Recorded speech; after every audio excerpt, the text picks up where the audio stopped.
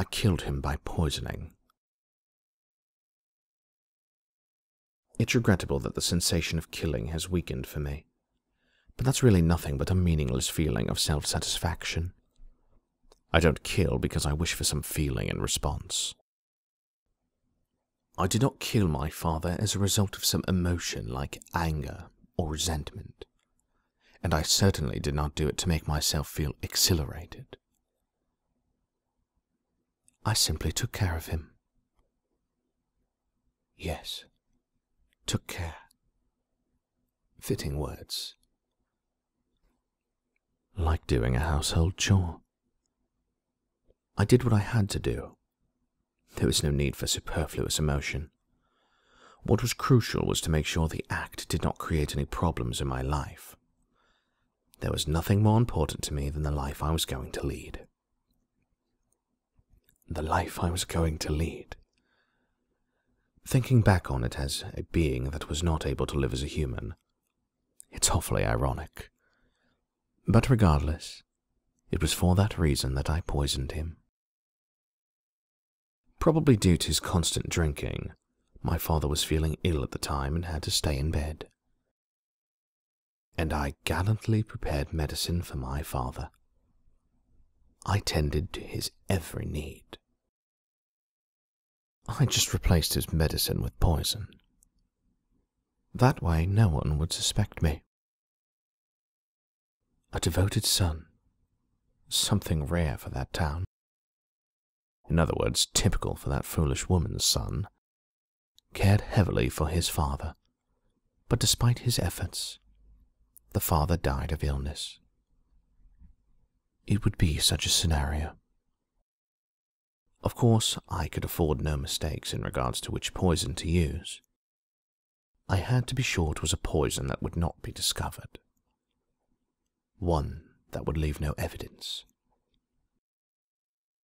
It could be done gradually, over a period of months. That way it would be easy to adapt if an unlikely scenario were to occur. So for that reason, I carefully regulated the amount of poison used. Sometimes I would intermingle it with ordinary flour. I had to take my time and kill him gradually. I was in luck. In a nearby city even darker than the one I lived in, a place called Ogre Street, I heard there was a Chinese man that handled questionable Oriental medicines. If by using a secret medicine from a country not known to Western medicine, I would be able to kill my father while leaving no evidence and no possibility for future trouble.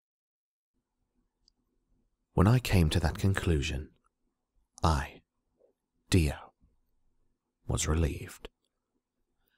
By simply reaching that, I somehow felt I was saved. To use this phrase, perhaps it is because I am writing it in this notebook. Perhaps it is merely the result of sentimentality, but I felt the sensation that I could go to heaven. Dio, no matter what happens, live nobly and with pride. If you do that, you'll surely be able to go to heaven. It was as though Mother's teachings, the teachings I had long discarded as rubbish, came fully to life. At the time, I even felt that killing my father, poisoning him, was like a good deed done for the sake of going to heaven. It seemed to me that killing father was the most noble, proud act I could achieve. Seemed? No, I was convinced that if I killed father, I would be able to get to heaven. I believed that I would be happy, and my life after that would go well. I was certain I would be able to take back everything that I lost, everything that had been taken from me. Looking back on that now, how very wrong I was. That was nothing from the beginning.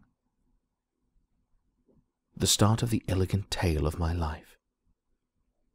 Nothing but the start of that story of which, even now, I cannot see the finish line.